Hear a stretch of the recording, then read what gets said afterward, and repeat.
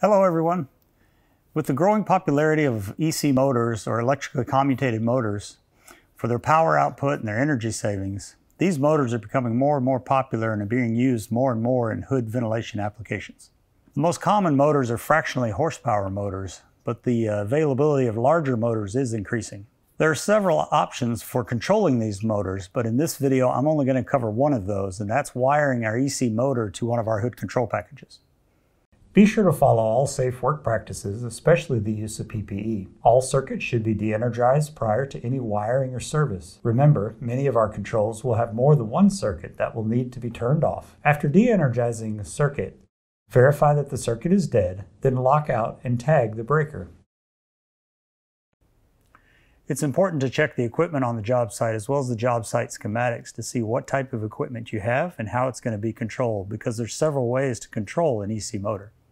The first is a controller mounted on the fan itself, which may control the motor when power is applied or controlled remotely. The second way we control EC motors is through a hood control package.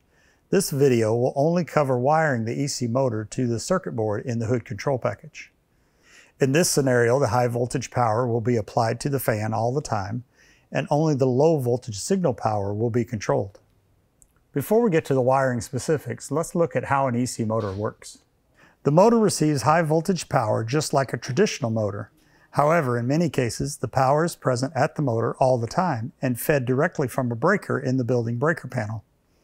In order to run, the motor must receive a pulse width modulation, or PWM signal, supplied by a fan motor controller, or in this case, directly from the circuit board in our hood controls. This low voltage signal is fed to the motor control module located on the motor, which in turn provides a soft start and controls the motor speed. Now let's look at how to wire a fan to our hood control package. Start by wiring the high voltage for the motor straight to the breaker so the fan will have standing power all the time. Then locate the low voltage wires in the J box of the fan and wire these with twisted shielded pair to the hood control package and land them on the correct P terminals. Let's look at a real-life example of how this gets wired.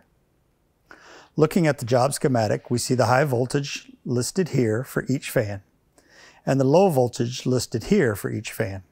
Now let's take a detailed look at the low voltage wiring. Locate the low voltage wiring on the fan and run that down to the hood control package. These wires will be terminated on the hood control package on the P terminals located here. Note that the low voltage wiring is polarity sensitive.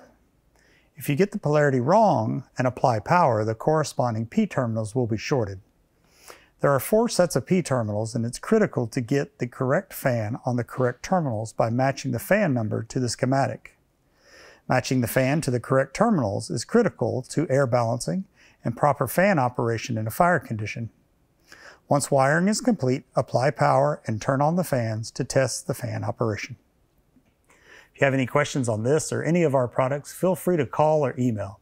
Thanks for watching.